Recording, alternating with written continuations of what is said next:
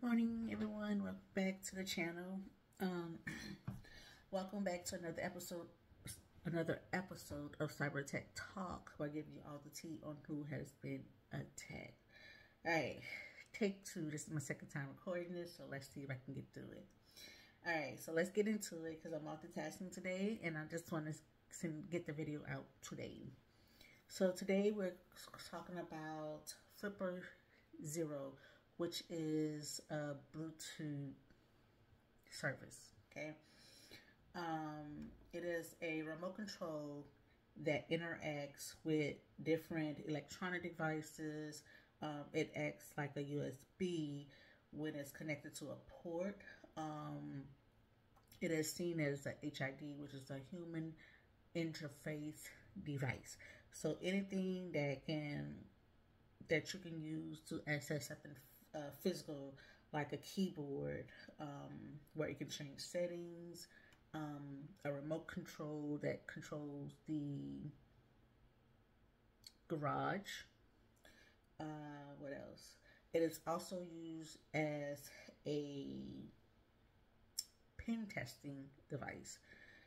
So anything that allows you to get access to something physical.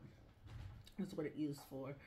So how is it used as a hacking tool is that it can aggressively spam Bluetooth messages on Apple devices like the Apple iPhone, the iPad. There was a YouTube researcher who actually put a video out on how it works.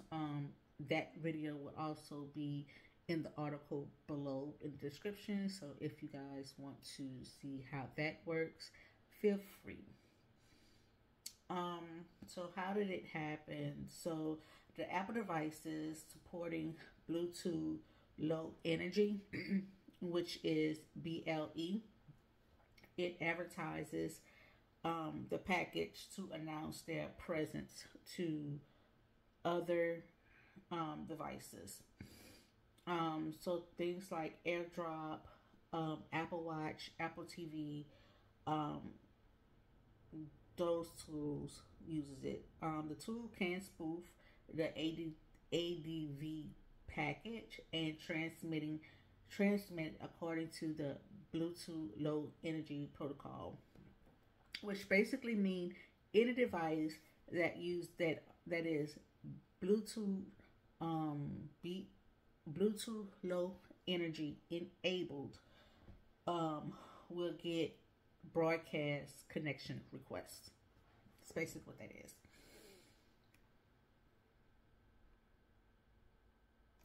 So what's happening next is, in a nutshell, be careful on who you accept requests from. If there's no person that you're expecting to get a request from, don't click on the link. Okay? Okay. Either that or you can hide your SSID name. And anyone will know you there. Right? So there were a few terminologies that I feel like I need to break down a little bit more, because I can see where it can be confusing a little bit if you're just not into the field. So one of them is pen testing. What is pen testing? It is basically an authorized simulated attack performed on the computer systems to evaluate their security.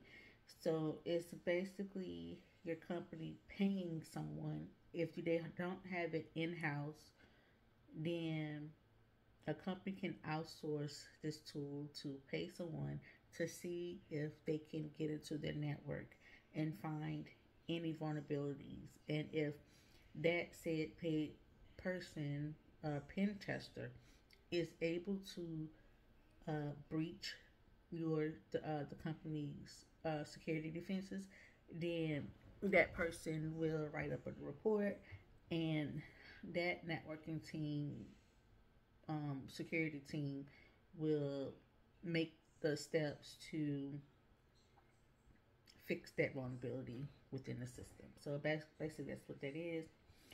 Then we've talked about a security researcher, and it's basically an individual that finds vulnerabilities in systems, learn why it happens, and reports the results. So that's the researcher. Um, so those two, the security researcher just researched vulnerabilities, and the pen tester actually tries to break into your system. And what is spoof? Spoof is someone or something that pretends to be something else in attempt to gain your confidence, get access to your system, steal data, money, or spread malware.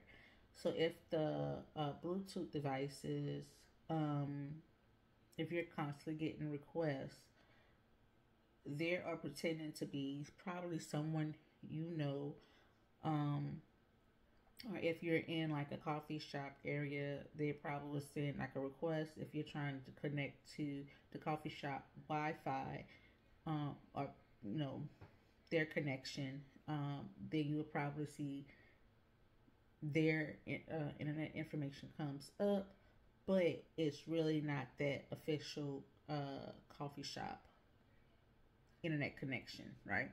So you just have to be careful on that part of it, because once they get your once you connect to their services and you get their Wi-Fi, they get your Wi-Fi connection. They can get into your system. They can get into your phones and stuff like that.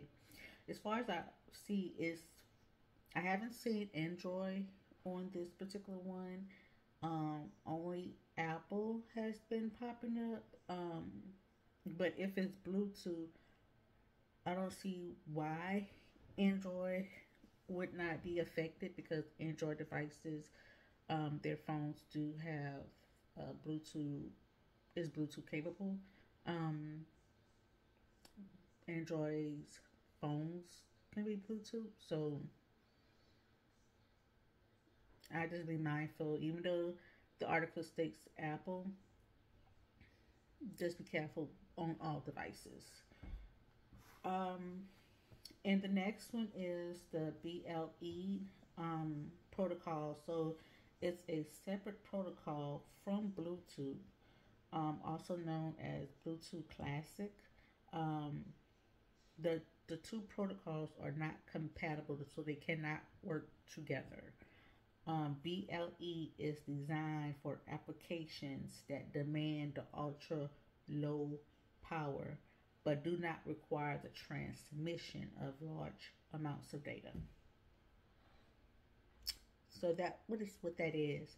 The article below will go into further details, and you can also look at the YouTube video that's on there to see how it works. So do your research, and that is it. That is it. That is all. I am about to work on another video. You're probably gonna see the same shirt. Don't worry about it. It's the same day. Multiple videos coming out this month. So in that case, I will see you guys in the next video.